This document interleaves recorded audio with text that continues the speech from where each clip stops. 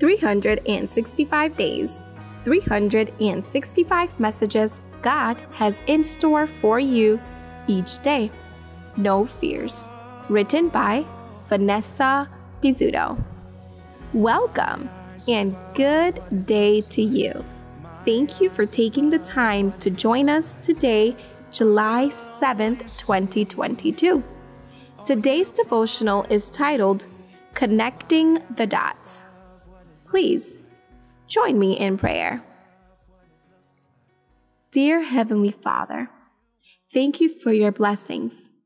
Fill us with your Holy Spirit, and may we share the joy of salvation with others. In Jesus' name, we pray. Amen. Today's Bible text is found in Romans chapter 12, verse 2, and it says, "Don't copy the behavior and customs of this world, but let God transform you into a new person by changing the way you think.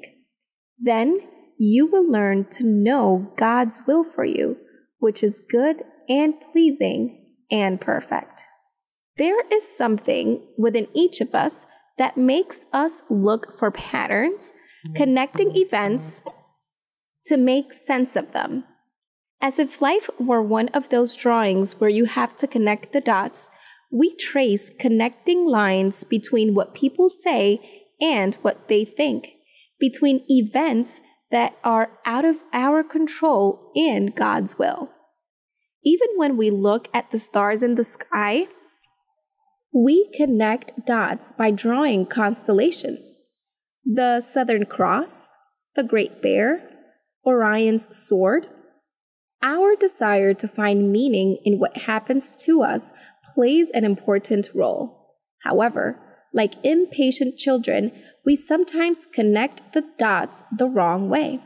Then, instead of ending up with a beautiful drawing of a bear, we end up with a far from understandable mess. Your coworkers go out to lunch, but they do not invite you. How do you interpret that? If you spend lunchtime wondering what they have against you, when they come back, it is very likely you will treat them disdainfully. Then, what might have been a simple oversight without bad intentions becomes real distancing. Your husband forgets to take out the trash again. How do you connect the dots? If you decide it means he does not care about you and is hopelessly selfish, you will probably end up having a fight. Our interpretations modify our behavior and can generate self-fulfilling prophecies. It is important to remember that although we can see actions, we cannot see other people's motivations.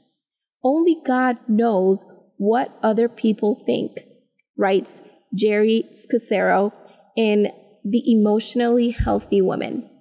However, we often play we are God when we assume things about others or interpret a behavior without checking the facts. Those assumptions bring a lot of unnecessary pain and confusion. Since we cannot read other people's minds unless we ask them or verify the facts, we will end up with a scribble. With this in mind, let us pray. Lord, please give me the patience and wisdom I need so as to not jump to hasty conclusions. I need humility to ask and check facts adequately and at the right time, and that way make sure I have the right perspective. Only you know other people's secrets and motives. Give me the caution and humility to avoid unnecessary quarrels. Amen.